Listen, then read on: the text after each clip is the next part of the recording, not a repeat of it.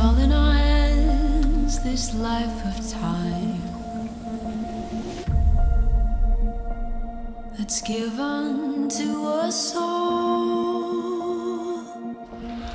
It has been a really, really long winter. And actually winter kind of came really fast this last year. Poor Phil, the float pacer, has actually been, well, he kind of got left on the shoreline last year because the lake actually froze the night that I was pulling Phil out of the water. So today I decided to come over and check on Phil, and it's warm enough finally. The season is, you can feel it. We're gonna be in the season here soon.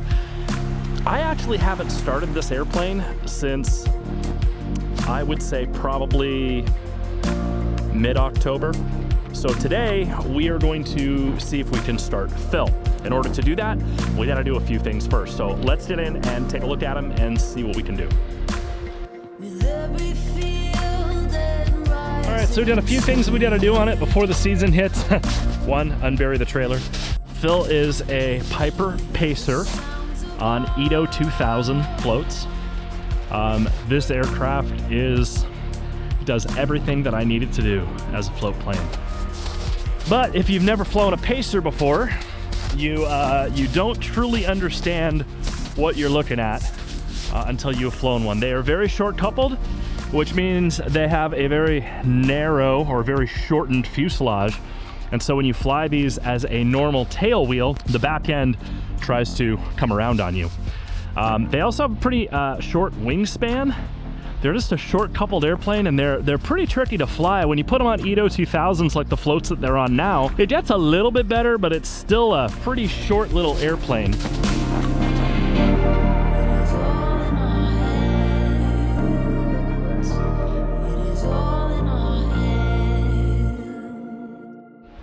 We're gonna try a few things first though. I wanna see if our fuel drains up there, I wanna see if those are frozen or if we're gonna be able to drain some fuel out of there. I wanna see if there's any water in the fuel tanks.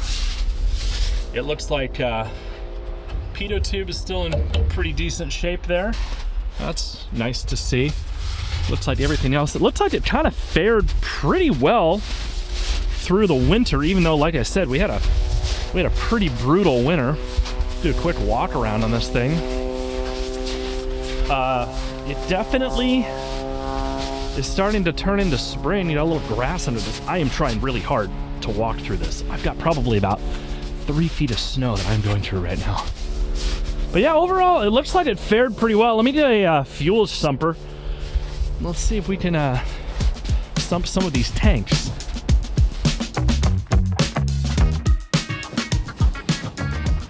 No water in that one. That is all fuel.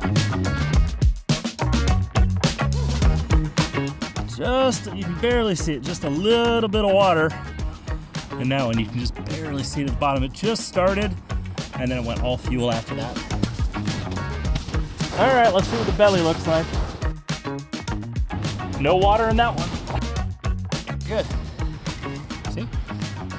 All right, so we're gonna verify that the magnetos are off. I'm gonna pull a couple of blades through, get a little oil circulating in it. So let me just verify. Mags are off, key is out.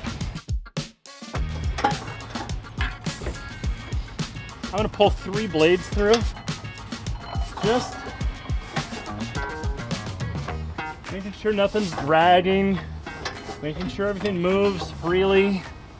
There's our compression stroke. Shouldn't be a compression stroke. All right, and while we're on this side, let's check our oil. Plenty of oil. Oil looks like it's in pretty good shape.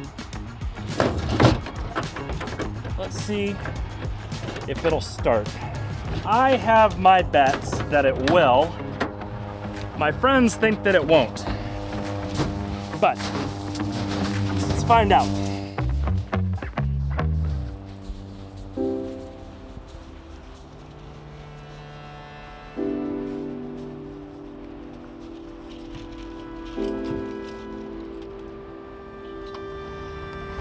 Alrighty, key is in. mags to both. The starter switch is actually down low. We're gonna do a mixture full rich. We're gonna shoot a few shots of prime into it. There's one. There's two. There's three. All right, let's go 3 shots of prime. We're gonna crack the throttle about 1/4 inch. And then clear prop.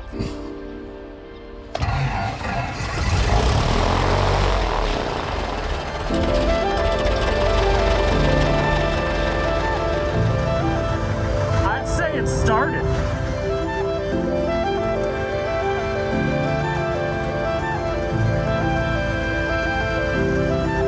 Oil temperature, oil pressure, both coming in.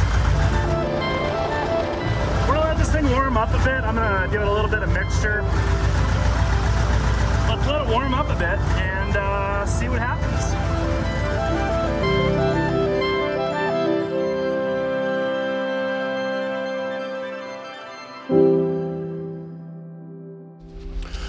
Well, I know we didn't get to go flying today. The weather is not exactly the greatest today, and well, let's be honest, I don't think Phil could get off the lake today. But we did get to start an engine, and anytime I get to start an engine on an airplane, it's a good day. So Phil gets his annual here in about a week. The annual, I think, is coming to him this time. Usually it's done in my hangar, but this time around it looks like the mechanic is coming to the airplane. In a few weeks, the snow is going to be melted, the lake is going to be open, which means it is going to be time to take Phil out and do some adventuring. I really hope that you join us along on those adventures. We have a lot of really cool stuff planned for this year.